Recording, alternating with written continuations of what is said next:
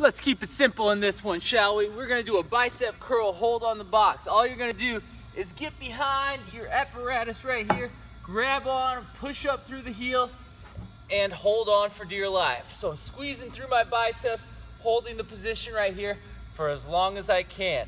Simple move, not easy, but simple. So you're squeezing, you're holding, you're contracting, biceps are working.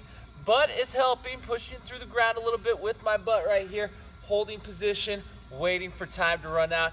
That is called an inverted bicep curl hold. You take it as long as you can, you have some fun with it, you have a good day.